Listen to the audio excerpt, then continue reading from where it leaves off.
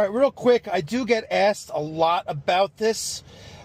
This page in front of you, this is a New York State Department of Health cross-connection control approved double check valve test procedure using a 3-valve pressure differential test kit like the Watts TK9A.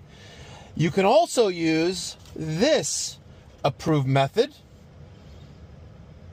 which utilizes the high pressure hose and the low pressure hose on test ports 2 and 3, and then of course 3 and 4 on the test of check valve number 2. Both means are acceptable for testing, whether it's this one, where you're using 2 hoses on the TK9A, or 1 hose on the TK9A.